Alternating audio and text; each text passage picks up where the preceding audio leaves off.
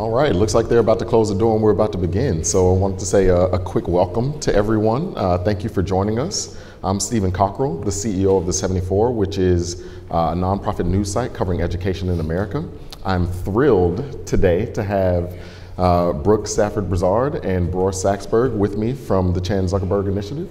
We're going to be talking about the transition from research into practice when it comes to education in America. I wanted to give both of you an opportunity to introduce yourselves and your work. I know that they're both really impactful as well as very complimentary, and after you have an opportunity to do that, then we'll dig in. Sounds great. Thank you. Good morning, everyone. I'm Brooke Stafford-Brizard. I lead our whole child development work at the Zuckerberg Initiative. I began my career as a middle school teacher, and then I did my graduate work in human development, where I learned essentially everything I wish I had known as a teacher, and have spent my career focused on broadening the definition of success in our schools and our classrooms and grounding that in the science of human development. And the work that we focus on at the Zuckerberg Initiative is represented in this framework that you see here, which is how we define whole child.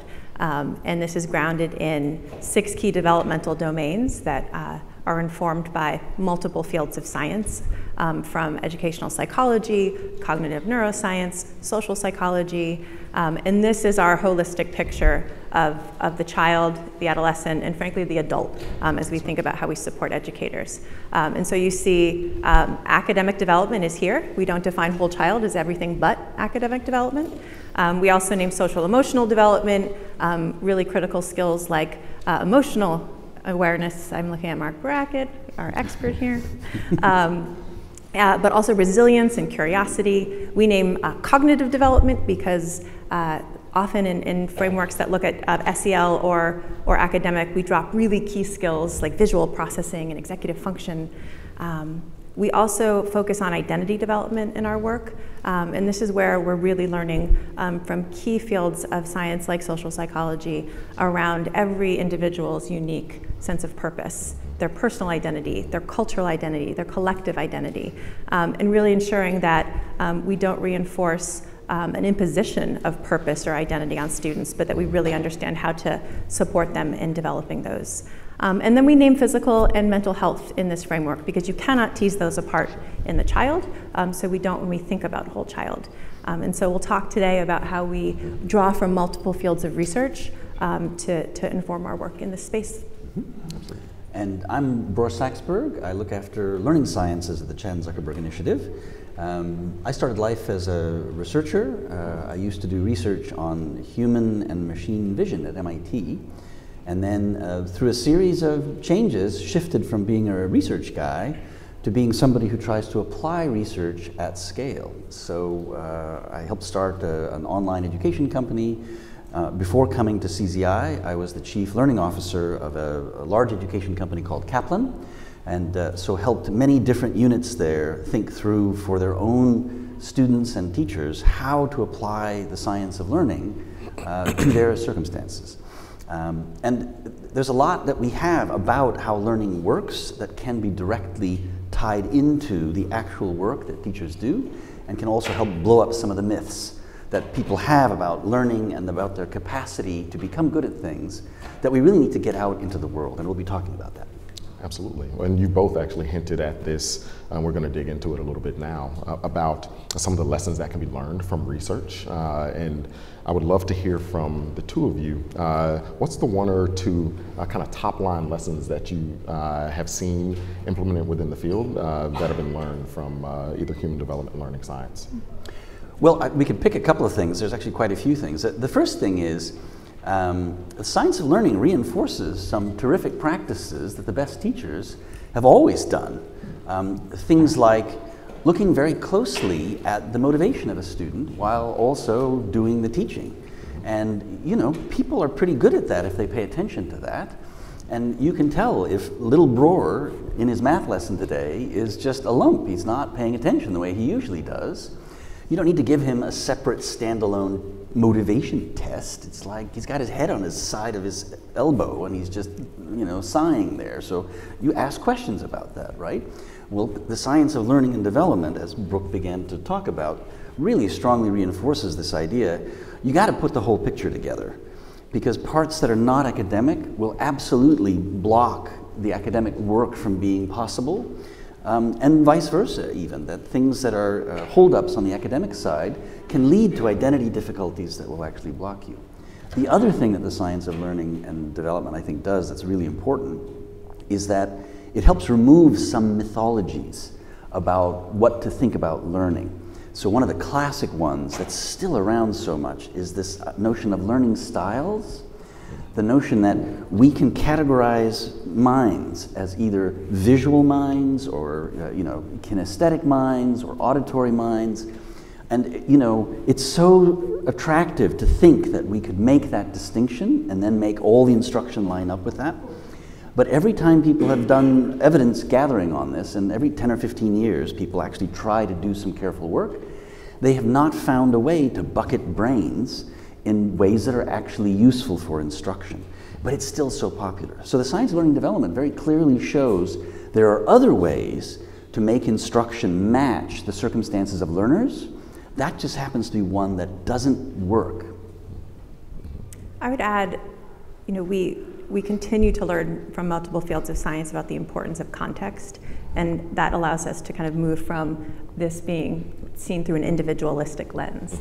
We never develop isolated from context, so we continue to learn about the critical importance of relationships and how relationships drive learning, in addition to the physical and emotional environment around students and how critical that is to not just unlock motivation, but set up processes for learning. Absolutely.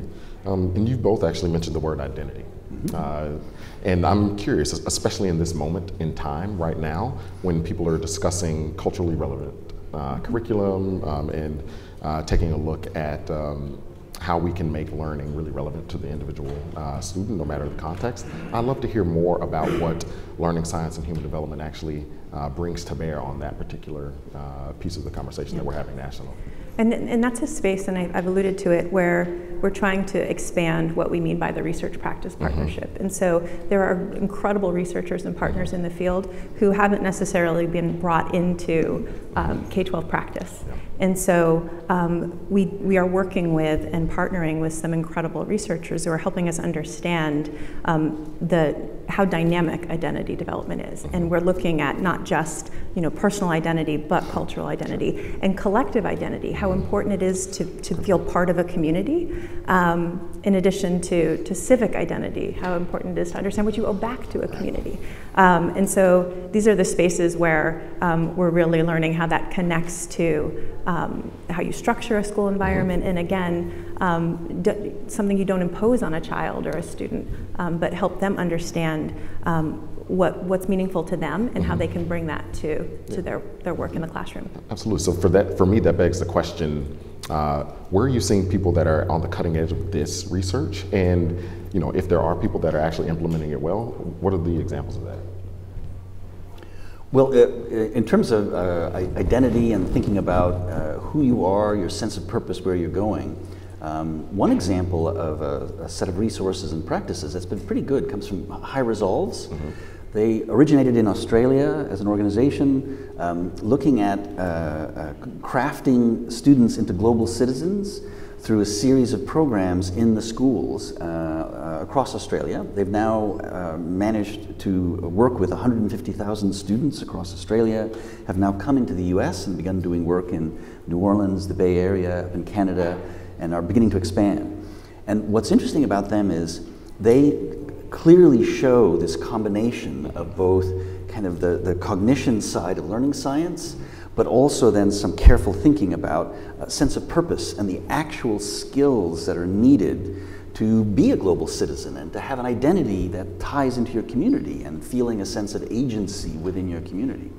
And what's interesting about this is, often people think that issues of identity or social and emotional learning are different than issues of cognition or academics. In fact, all of it needs practice and feedback to become good, to become fluent, to become natural. And we often forget that about many of these other areas.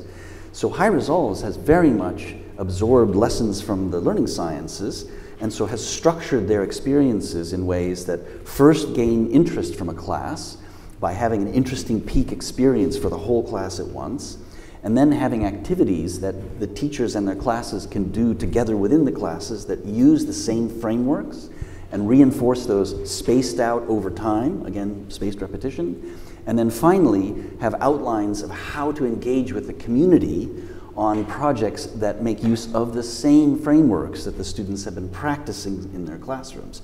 And again, that's based around the research that says you need to end up practicing in contexts that are as close to the real world as possible in order to keep triggering those frameworks for the rest of their lives.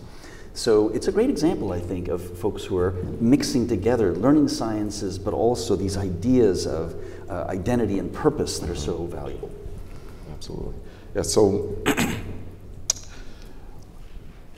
in a previous life, I did a bunch of work with education organizations that were attempting to change practice, which is a lot of what we're going to be discussing today, all the way down to how do you get a teacher to change their practice when they're delivering content to a student, and all the way up to how do you get senior leaders at the largest school districts in the US to change the structures and systems that are in place to actually facilitate that sort of teaching and learning. If you could identify one or two gaps within translating the lessons that we know are effective, the things that we've researched and know are really critical to human development, to student learning. What are the one or two gaps that exist within like our current education structure in those places where we could really move the needle? Well, I would recognize this is not just a gap, but a contradiction of what we understand of child and adolescent development in terms of how many of our discipline systems are structured. And so we know that what a child and adolescent, even though it can be very frustrating, needs when they're escalated is connection and support. And a lot of our practices still tend to isolate the student, immediately provide consequences that don't help them to understand how they can build a skill for regulating and de-escalating. And we don't prepare teachers with the brain science and the science behind this to help them understand, again, what's happening to the brain and how they can support that student. So that's a gap that I think we can address, and it's one that we've heard so significantly from the field. Absolutely. And I would add to that, that's an illustration of a real kind of institutional problem that education seems to have, which is this translation gap. And many other fields actually successfully, not perfectly, but still successfully move from the research environment into practice. So medicine does that. Another example is when you look at chemistry and chemical engineering, for example. If you're building a new pharmaceutical factory, the last people you want designing it are chemists, because they don't understand health issues, they don't understand economics, they don't want to figure out what is the metal needed to hold 5,000 gallons of reactant. They have no interest in that. And so you need someone who loves that kind of work and, to Brooke's point, is multidisciplinary, is actually drawing from multiple sciences at once to solve a practical problem. And that's why chemical engineering as a discipline, in a sense, exists. And it is a thing that people get trained on. They are trained on modern chemistry, and it gets updated as chemistry changes. But the real work is that application work. And we don't have that running right now within the education space, an equivalent of kind of a learning engineering analog, if you will. So you would have no way of really knowing this, but my sister's a chemical engineer, and this is, I mean, that was almost triggering for me. Like, it took me back to far too many kitchen table conversations with her about how critical her role in the world is. I agree with her. Yeah, I mean, well, she now agrees. It's on Yeah, I was record. gonna say, yeah, now it's on record. Now I'm gonna have to hear about it again the next time I see her. But that actually brings me, to this question, right? We're talking about translating research into practice, and you've just identified, one of the structures or roles that other industries have put into place to actually do that effectively. What do you think that would look like within the education space? Are there people that are doing it? Yeah, I think that there are people who are doing it. We just haven't kind of formalized like what this is, and there's certainly no structures to actually train and build a stronger pipeline. But you know, we've spent the last year learning deeply about a number of schools that are integrating whole child practice. And so there's a school in Atlanta called the Atlanta Speech School, and they have a specific role there that is focused on pulling from basic research. So a researcher, Pat Kuhl at the University of Washington, has done phenomenal research in language development, but that's in basic research. It's laboratory research. And so there's a specific role at this school where this individual and her team are drawing from that basic research and working to translate it into practice and what it actually looks like when you prepare teachers around it and build structures to apply it. But that's the frontier. We do not have enough of those roles. We certainly don't have them in all schools and certainly not in all systems, but the breakthroughs that school has had accessing research that they wouldn't have otherwise are profound. Yeah. And we are trying to help think through what can be done to, you know, bring more of these ideas into practical use for the ecosystem. So, for example, we've invested in something called NeuroTeach Global, which is it's actually a learning science grounded professional development approach to helping teachers apply learning science in their classrooms. So it's a little meta in that it's learning science used to design a program to help teachers apply learning science. And it sounds very complicated, but it's actually very straightforward. It's basically, at the beginning levels, it's simply iPhone-based or smartphone-based scenarios of situations in classrooms whose solutions are tied to principles of learning science.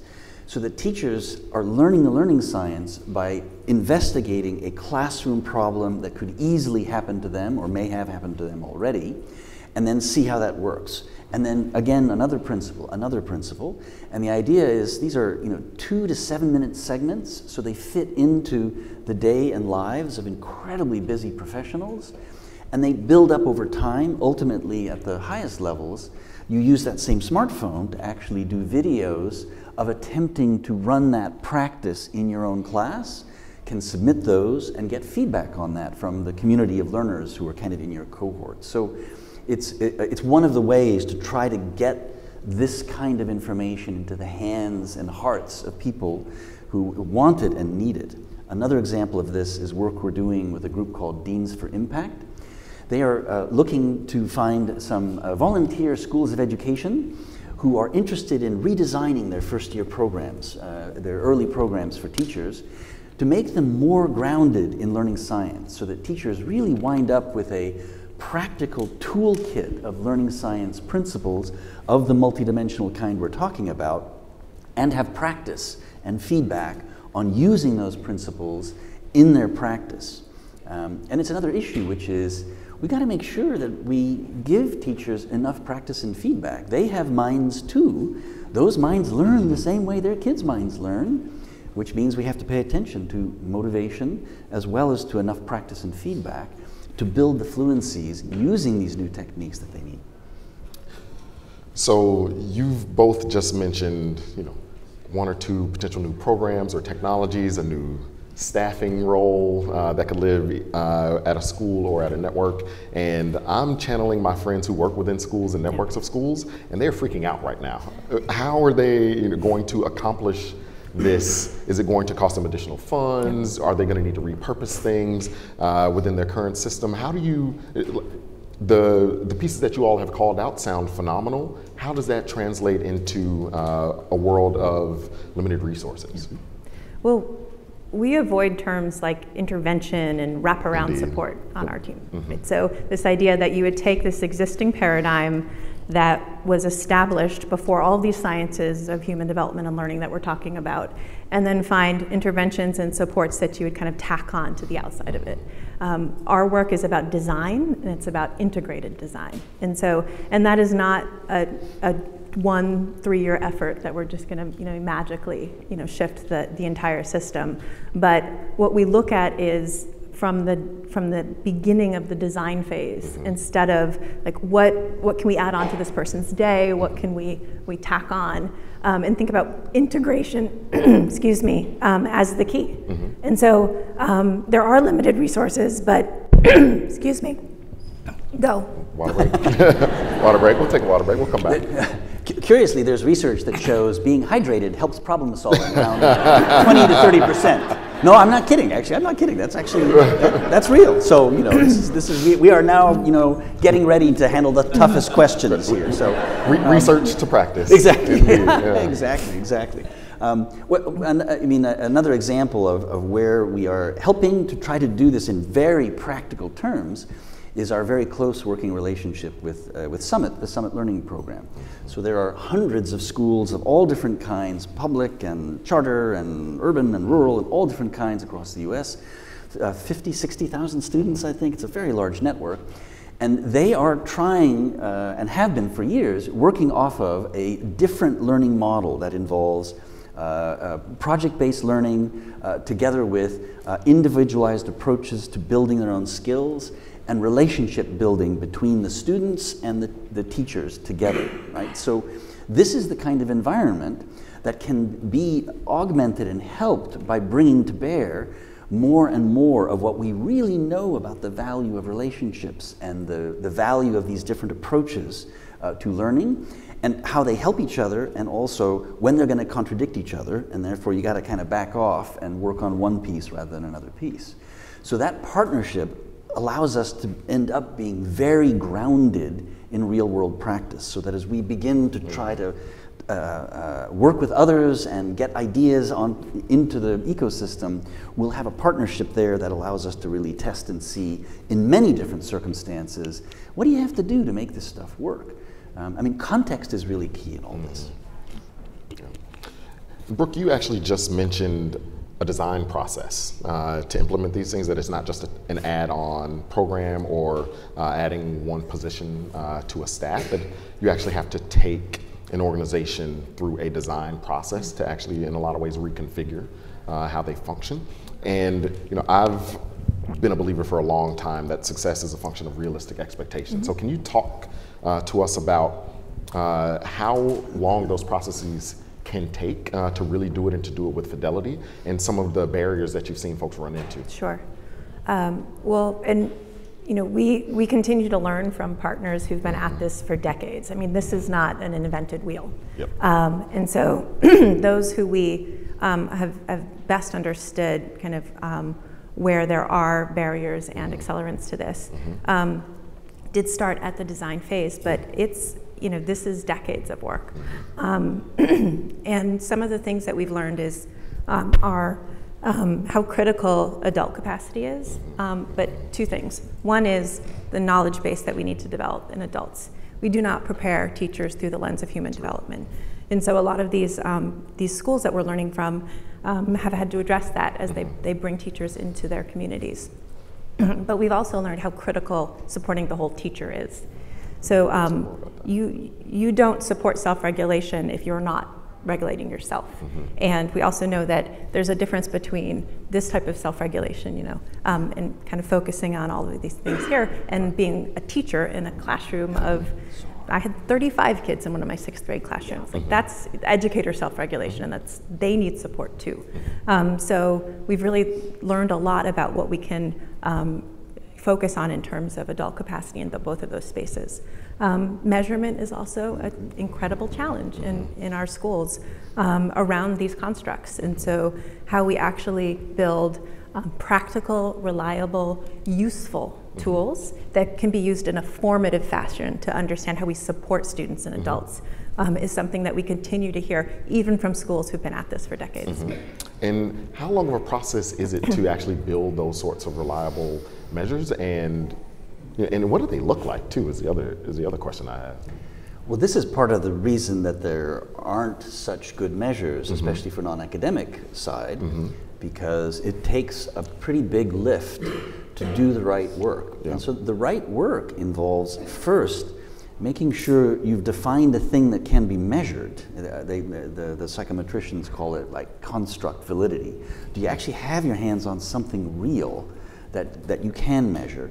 And that takes some effort to do. And then, what are the pieces of evidence that you're going to pull on, whether it's observation pieces or whether it's specific tasks or analyzing other data.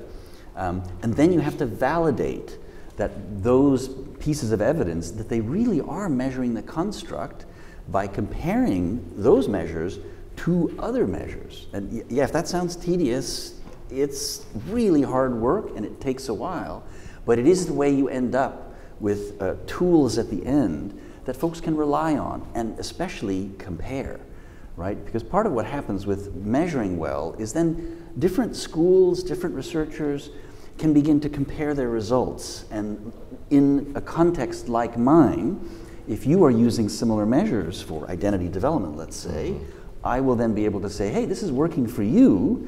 I agree with these measures. Our contexts are similar, so really valuable to do.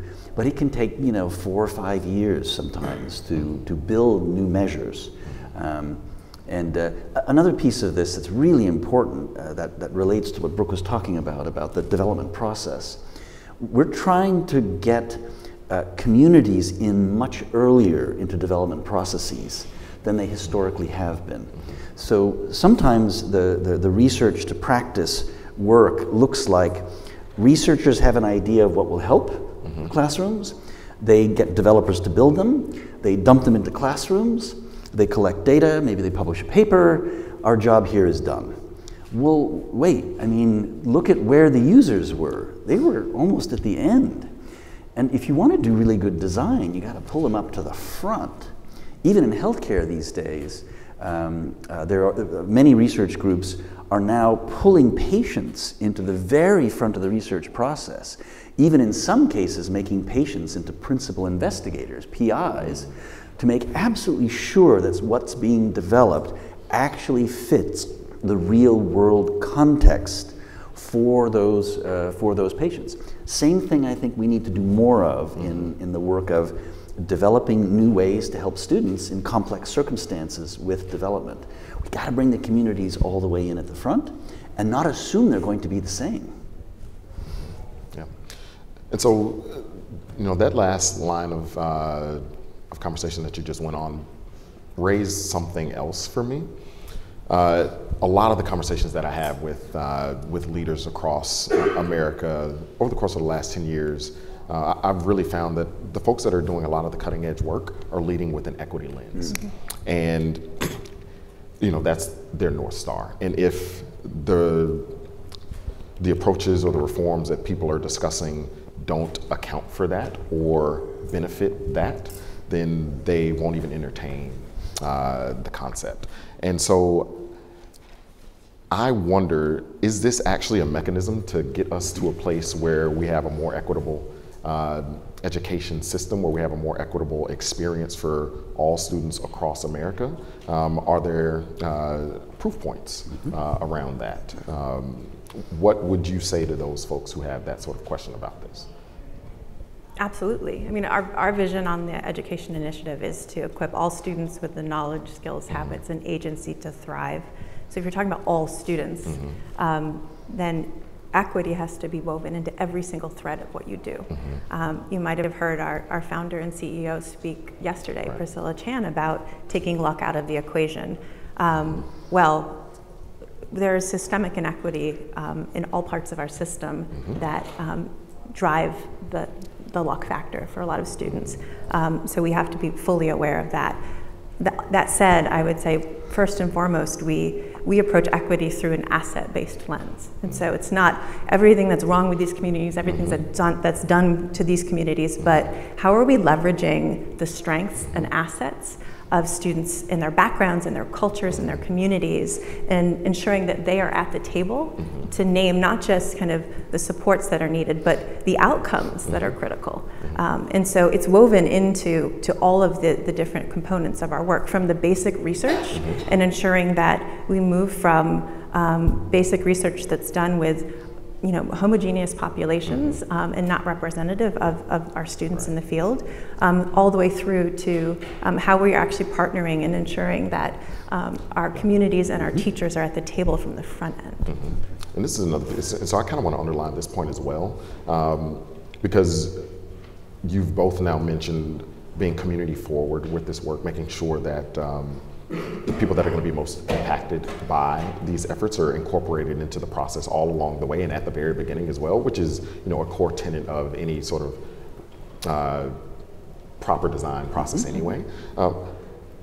Who's doing that well right now? Because I've been involved in some design processes that have attempted to do this, and I've seen some folks do it really well, and I've seen some folks do it really, really poorly. And I've found that if you can point folks to examples or a stepped out process for doing it well, then it helps implement with fidelity. So I'd love to hear examples, even if you've just got one, of folks that are really doing that part of the work well.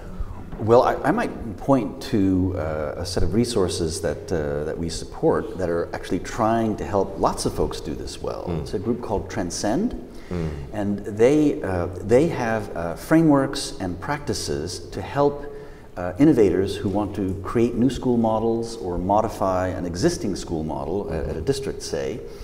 And a lot of what they make sure those teams do and think about is work very closely with their communities. So we really like to support them in part because they are bringing in the sciences of learning and development. They are trying to take the frameworks and research and turn them into very practical descriptions of ideas that then folks who are working with communities to create new educational environments can put to work. And one of the things that maybe it's implicit in what we've been saying here is these same principles can end up being used to make learning environments that look very different one from another. And so these don't constrain tightly what the school or learning environment looks like. When do students and teachers say hello? What is the relationship between the student and the teacher during math versus history? No, none of that is specified here. That allows you to then use a design process with your users and some good frameworks and experience from others doing it to build much better solutions that are fitted to that community. So Transcend, I think, is an interesting example of resources to try to help many folks do this well. I would also quickly point to a partner, Citizens of the World Charter Schools. Indeed. We don't need to get into the details of their model, which we're learning a lot from, but they will spend years in a community before they actually move forward with the charter authorization. So it's really working arm in arm with community members to determine what this should look like, where it should be, and then building connection across different communities where they're housed to actually build a stronger collective community. Absolutely. Okay, at this point, I'm going to hit the pause button. A lot of you might not have been in the room when we had a little bit of a back and forth around sandwiches, which is incredibly random. It's just the mic check. But we had a lovely audience member who helped us answer a couple of trivia questions around where the term sandwich originated and how that related to the Sandwich Islands. But because she was so, she was so giving with the answers on that front, we allowed her to ask the first question from the audience. So if you would be so kind. So in listening to you talk, thanks Mike? for this presentation. It's been super interesting with your wheel. I've been reflecting a lot about the comparator of medical research or... Excuse me, could you use the microphone? Because that way it'll go out to everybody. Yeah. Yes. You can just grab it. Yeah. Yeah, thank you. Sorry. Is that better? Yes. Yeah, my voice is gone after 3 days of nonstop. 3 days of what? Yeah, researching. Okay. Indeed. So I've been thinking a lot about your comments about medical research and chemical engineering. My background is a recovering biology teacher, but I've spent a lot of time on the tech side of the house. And so I have also spent a lot of time with folks who are developing technologies around medical research or financial services or oil and gas, et cetera.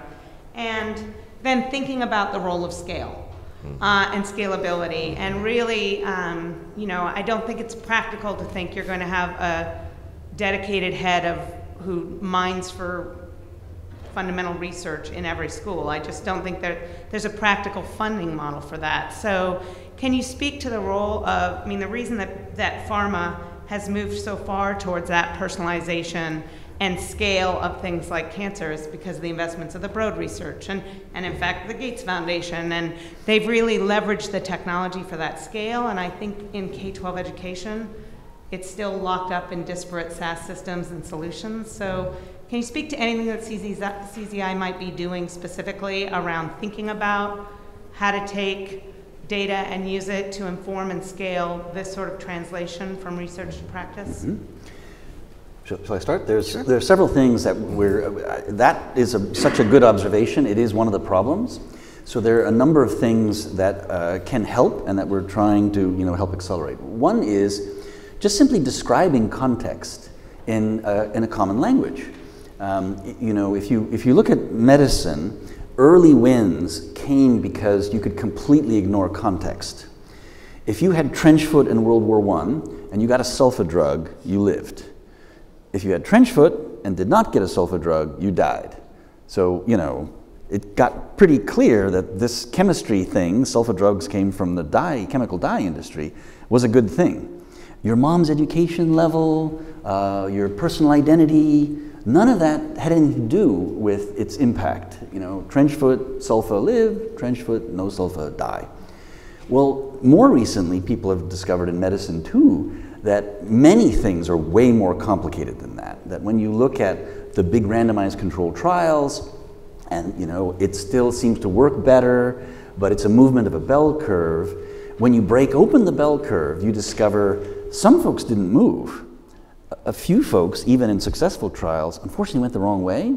And so now they've begun thinking, we got to pay attention to subgroups, to the context of the patients. Well, learning has actually always been such a context-relevant discipline. And if you think about it, if all of us define those contexts differently, then we can't share our results. So one of the things we're doing is working with a research group on a project called Impact Genome to try to look at research papers and begin to code them against a common taxonomy of where was this research conducted? What kinds of schools, what kinds of teachers, all of those context information, so that if you're in a certain kind of school and you're looking for help on math for my kind of school, that then the database you search can become more context relevant. You may not find a school that's exactly like yours, but you can find schools that are closer to being like yours. Instead of now, when you look up math research studies in middle school, you'll find 20,000 research studies, but you have no idea whether they are relevant to my students and my teachers. So I think that's one of the pieces that we're trying to do. And to push that taxonomy beyond math, reading, to pulling from the clinical research and understanding how important it is to understand how we support the mental health of students in schools. So the taxonomy, we want to become something that's more representative of this. Even though we won't expect every school to have a functioning health clinic, it's really about how we understand the 24-hour cycle of the child and how we can support needs, but making sure that our taxonomy expands beyond the traditional academic definitions. You may want to talk a little more about the frameworks and working with multiple frameworks and sort of pulling them together a little bit. I think everyone will fall asleep. So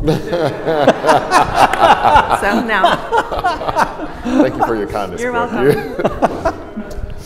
And so our agreement was actually that you got to ask one and to gift one. So who are you gifting your next question to? There we go. Microphone? Oh. Sure. Do you plant him? No. So we, look, this is a framework. We have, I think, actually over 130 whole child SEL frameworks in the field, right?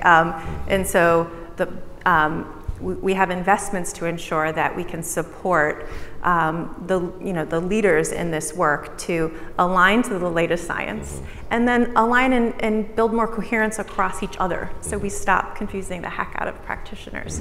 And so in addition to that, there's the piece of actually putting the work in a framework. This is very high level, right? So are many of the frameworks out there. So how do we support practitioners to find the right tools and supports to actually take the framework and put it into action and take ownership over it? Yes, okay. Stephanie Jones at Harvard wrote a nice piece about this, the difficulty that practitioners have right now because of the chaos of terms. So if I want to, provide some training on, communications skills of students, well, different people are defining that different ways. And so as I look for research and then look for tools and then try to find a way to measure it, I run a serious risk of having an incoherent set of things that are all called communications, or even worse, SEL, right? An SEL program. And the result is it doesn't appear to work. But what may be wrong is that none of the pieces were actually going after the same constructs. And so this work really is important to kind of cross-connect these and then find tools to help practitioners be able to find the things that are matched up. Absolutely. Sure.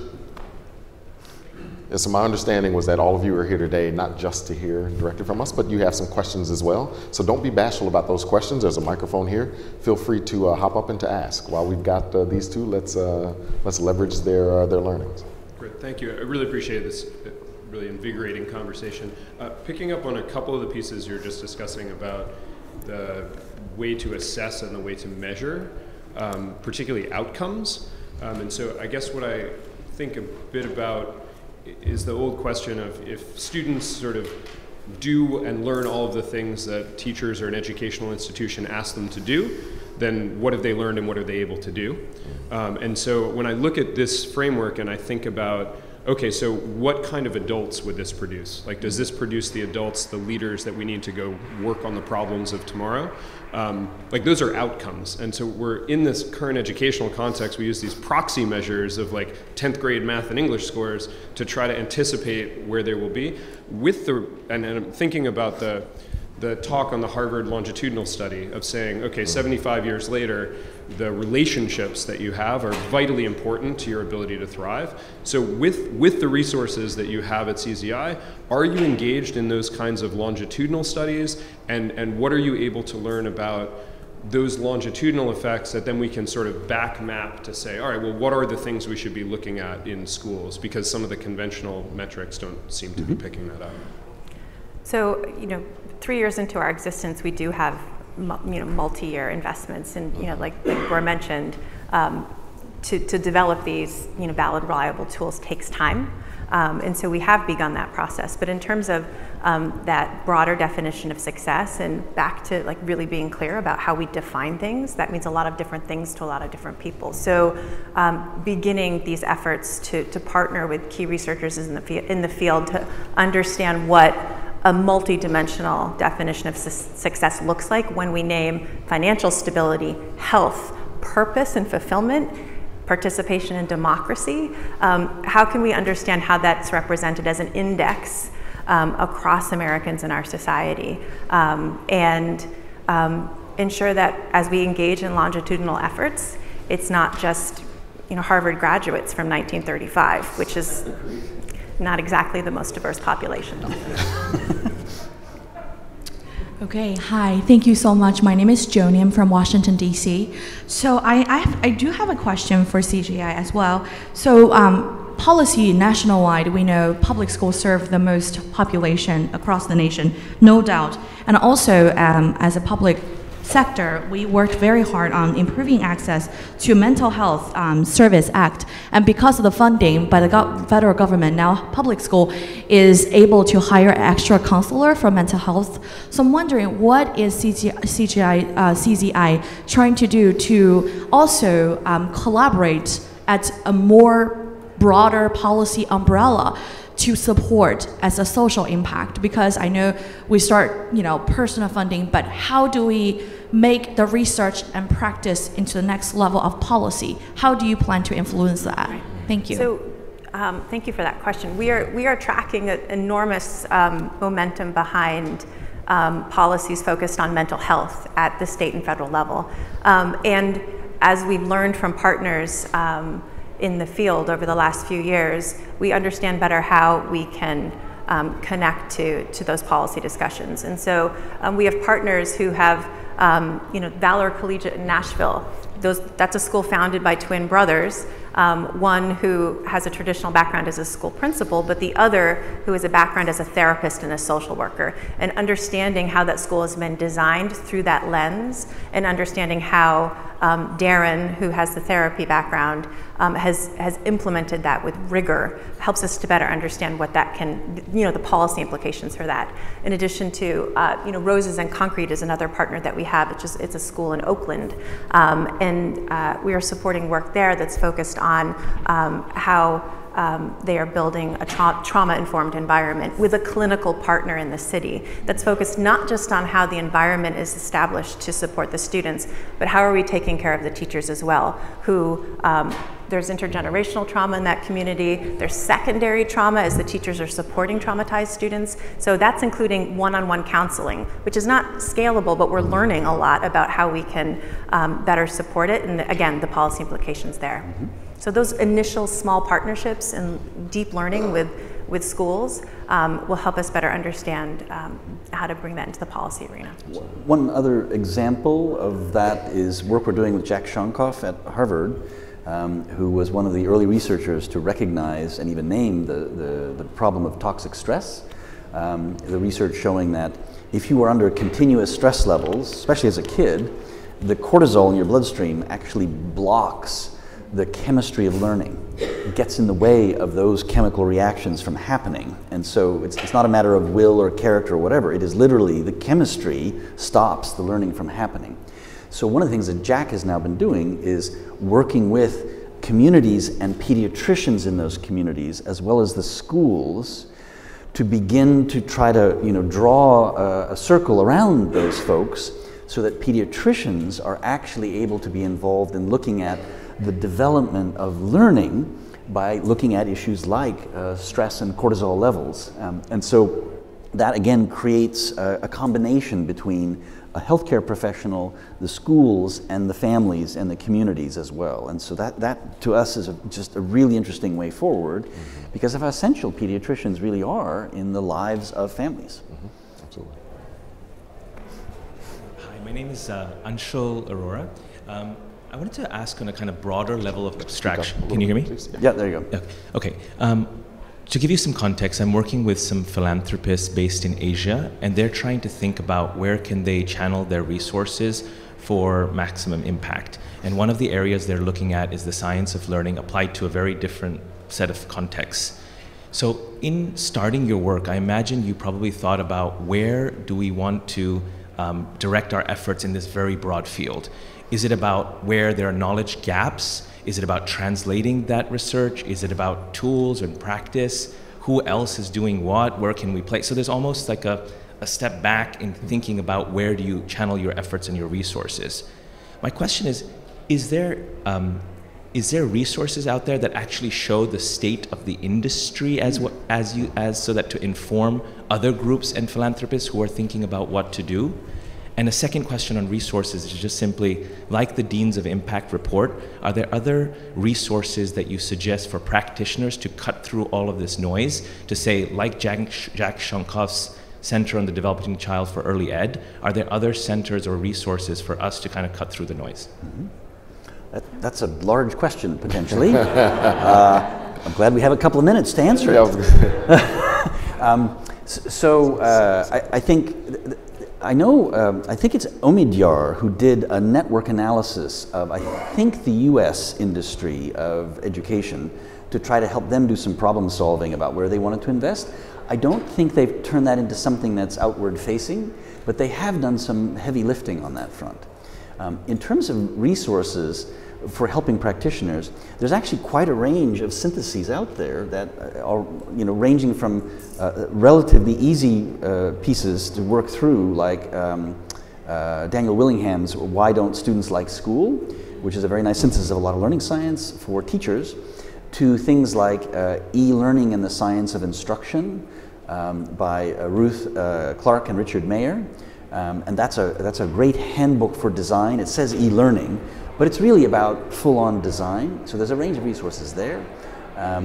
There's an article that Richard Clark and I did on motivation that actually has a Harvard Business Review version that tries to synthesize a lot of research about motivation issues that may be helpful. There's a wide range of resources that are there. The challenge is, when you ask where are the gaps, it's not so much the knowledge part, it is the translation part. It is giving people experiences and training to take any of those resources and put them to work in their context. That's a gap, and that's a piece that we're thinking hard about as well. I'm going to ask our producers if we've got time for one more question. Since I'm going to pretend like they gave me the high sign and said yes, so if synthesize it, make it brief, and then we'll see if we can get it answered. Hi, I'm Dale Johnson. I work at Arizona State University. Can you get closer to the mic? Yes, Sorry. is the mic up? There Yeah, we go. that's good. Hi, Dale Johnson, Arizona State University.